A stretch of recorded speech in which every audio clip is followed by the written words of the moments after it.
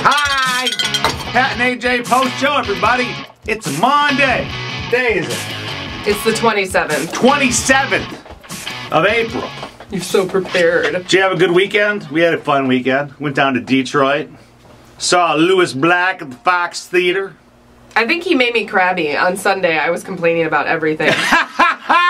You know what's funny? I got into it with an old friend of mine on Sunday, and he unfriended me on Facebook. It was funny. But I literally told him, I said, look, I saw Lewis Black last night, and he could fire up the Dalai Lama. So if I'm bitchier than normal, there's a reason why. The title of the show was The Rant is Due, Part 2. I loved one thing that Lewis Black brought up in his fantabulous 90-minute show. It was great. Is about how we get sick now. Now, for the past week, the weather changed, and it seemed like not just us, but a lot of people were like, oh my goodness, I don't feel good. Yeah. I felt like a Mack truck hit me last week. Yeah. And look at the Pat and AJ page. There's like 100 comments from people who said they just didn't feel good. But it was funny because Lewis Black said basically, we don't get sick how we used to get sick. No. Where you used to catch a cold 5 to 7 days, boom, you're good. Now you're in for a minimum of 3 weeks of hurt. Yeah. And I said, man, ain't that the truth? It is. You don't just get a cold for 5 to 7 days anymore. You're sick for a couple of months. And then nobody can ever figure out what it is, but it's just going around. It's always going around. Yeah. That and I love the fact that he also brought up how everyone, self-diagnosis, because we all go on like WebMD. Yeah. And we all know when it's traveling. We go, well, it was in my head, but then it went to my throat. It's kind of in my chest right now. Oh, when it goes to my chest is when I know I need to go to the doctor. Like, I'll wait for that, but that's when I go.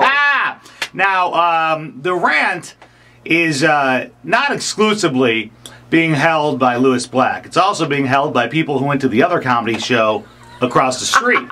What happened? Aren't you glad we didn't get tickets? Pat wanted to get tickets. To go see Dave Chappelle. Yeah, he was like, okay, well, love getting Chappelle. us tickets to go see Dave Chappelle, but I don't want to get tickets if you don't really want to go see him. And I'm like, I don't care. Like, I'll go see him. I don't really care for Dave Chappelle, but I'll watch him. Yeah. Then we found out Lewis Black was down a block over, and I said, I'd rather see Lewis Black. He said he'd rather see Lewis Black. Happy wife, happy life. We all get a night out, fine. So this morning, it has come out in TMZ that Dave Chappelle was wicked drunk during one of his shows down the street at the Fillmore. And basically didn't do a show. No, apparently he took the stage an hour late, which they're saying, they were still seating people. Yeah. Maybe it wasn't his fault. It happens. Who knows? But he just sat down and was slurring his words and not really telling jokes, not really doing anything. People started yelling at him. A clip of nothing happening on stage. Will I answer another question? Dancing on command is old school. Did